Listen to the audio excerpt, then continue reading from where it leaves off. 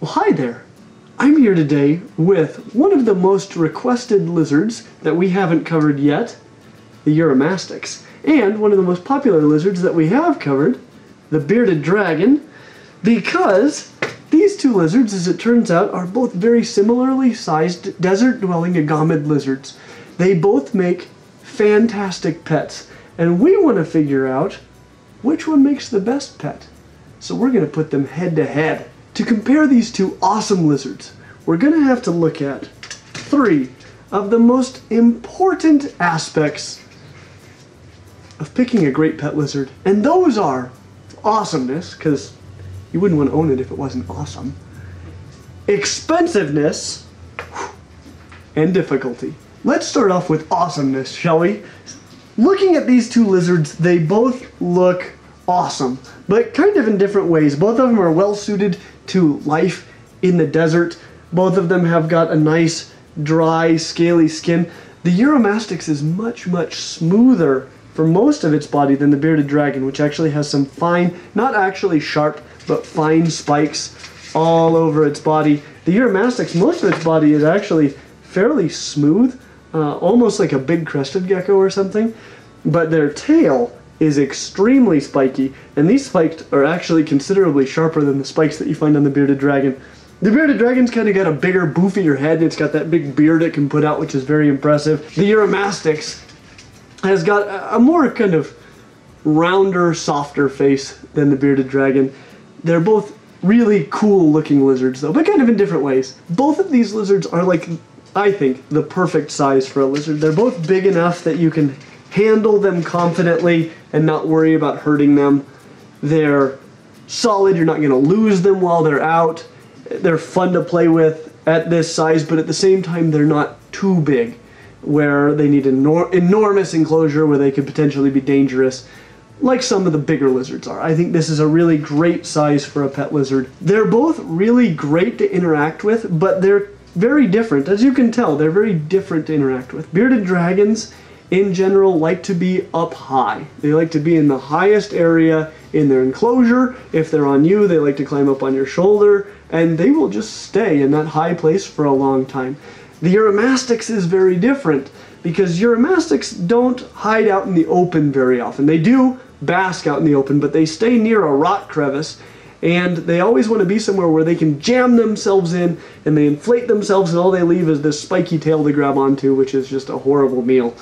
And so that is how they defend themselves, and they're generally trying to get to a tight, secure place, whereas the bearded dragon is just trying to get up high, and then it'll stay there for a long time. So they're very different to interact with. The Uromastyx are a lot more nervous. They're usually trying to get closer to somewhere safe where they can hide. Bearded dragons, I don't even know how to get one to hide. If you put a hide in their enclosure, all they will ever do is stand on top of it. They'll never go inside. Neither of these lizards are particularly inclined to bite, scratch, or tail whip. They're kind of capable of doing it. A Uromastyx might kind of whip this tail at you if you bug it in the night or something like that. But generally speaking, they're not going to scratch you on purpose unless they're just trying to hold on to you. They're not going to bite you. They're not going to whip you with their tail, and neither is the bearded dragon, as long as they're somewhat used to handling. Sometimes if you get a bearded dragon, like if you caught one in the wild in Australia, or if you had one that had never been handled in its whole life, then they can be a little more nervous, but they're not going to bite you, generally speaking, unless they think you're food. Neither of these animals, and you know I'm going to love this, neither of these animals can drop their tails, which makes them both just phenomenal in my book. You know how much I hate it when a lizard can drop its tail, because it's something I just worry about all the time, not something you have to worry about with a Uromastyx or a bearded dragon. Marvelous. They both eat veggies. So both of them actually have a fairly similar diet as far as that goes. They're going to need a lot of fresh vegetables and a great diversity. And these are going to be healthy vegetables, not like iceberg lettuce. These are going to be things like collard greens, mustard greens, kale sparingly, as it can bind calcium. Try to avoid things like spinach and broccoli, which are actually much worse about that. But a great diversity of healthy greens are perfect for a bearded dragon or a Uromastyx. A big difference in their diet is that bearded dragons are going to eat a lot more insects, and they eat a ton of them, especially while they're growing up, and that is a pain in the neck. Uromastyx, on the other hand, they're going to eat a lot of seeds, things like lentils, and those are much easier to get. Bearded dragons are going to eat a lot of insects, which is kind of a pain because you've got to have insects on hand, and that's kind of a bummer about them. Woo! But sort of like I mentioned before, see how they just like to get up high?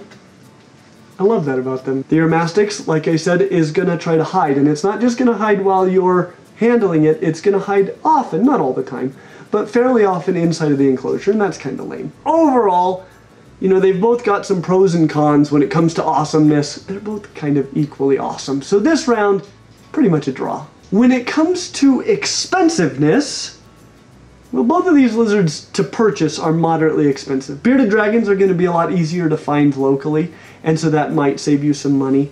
But they're both what I would call moderately expensive. Purchasing the animal is actually fairly affordable. They both need fairly similar enclosures. That enclosure might cost you a little bit more, especially because of the lights you're going to need. Both of these animals are going to need hot basking lights and UV lights, which can be expensive. The Uromastyx is actually going to need a slightly hotter basking spot, and actually the enclosure as a whole is going to need to be hotter. So they're going to need more of these lights than bearded dragons are, so that's kind of a bigger con about these guys, but it's a con for both of them. These are just going to need either more lights or bigger bulbs, and you got to be careful to make sure that the whole enclosure has got a lot of variation in the temperature, that they can get to a cooler area, but really the whole enclosure is pretty darn warm. Warmer than the bearded dragon enclosure. They're both going to need fresh veggies, and those are somewhat expensive, but at least they're generally speaking easy to find. And I really like that. You don't even need a pet shop in order to have access to fresh veggies. You just need a grocery store. And most humans live somewhere close to a grocery store. One cost that's going to be a lot bigger for the bearded dragon is going to be the insect feeders. Not only do you need access to them, but they eat a lot of them. Especially as juveniles, they eat a ton of insect feeders. And some Uromastyx, especially depending on the species and the particular individual, some Uromastyx will take a few insect feeders from time to time. Some will ignore them entirely, but some of them need a few insect feeders, but not nearly on the scale that a bearded dragon will. I didn't have to start breeding dubia cockroaches, for example, until I started keeping bearded dragons, and then I needed some source of inexpensive feeder insects because they were just costing me an arm and a leg to feed. Because of the pros and cons, again, to keeping a bearded dragon and keeping a Uromastyx, where Uromastyx is going to need more expensive lighting and the bearded dragon is going to need more expensive feeders, this round also is kind of a draw. It's just whichever one is a bigger con for you, that's probably what's going to matter most. When it comes to difficulty, the truth is that both of these lizards are fairly easy as long as you have them set up properly. They both come from some of the most inhospitable environments on Earth, and so they need to be just tough as nails. And these guys are both tough as nails. That doesn't mean that you should abuse them, but they're pretty darn hardy, both of them. The main thing that you're going to really need to make sure that you have right is the lighting and the temperature. That means that you're going to need something like a temperature gun to help make sure that you've got the right basking temperatures, because surface temperatures and air temperatures can be very different.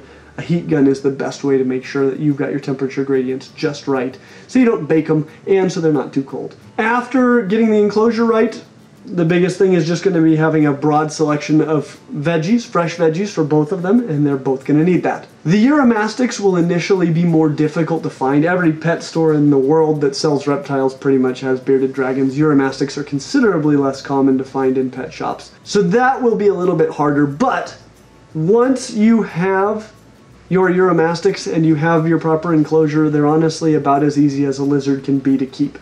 The bearded dragon is also very easy, but it is going to need a lot of expensive insect feeders. And for that reason, and really only that reason, this round goes to the Uromastyx. Overall, the Uromastyx is harder to find, and that is why they weren't on our list of the top 5 reptiles for beginners.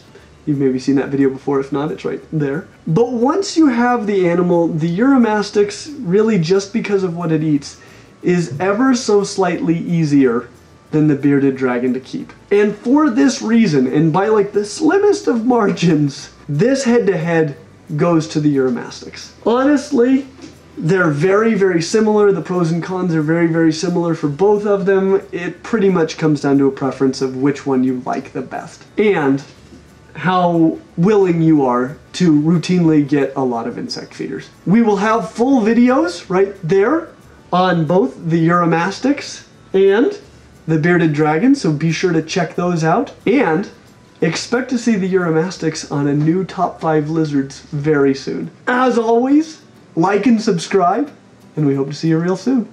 You're a good shoulder lizard. You not so much, but I like you a lot. Marvelous, marvelous, marvelous, marvelous.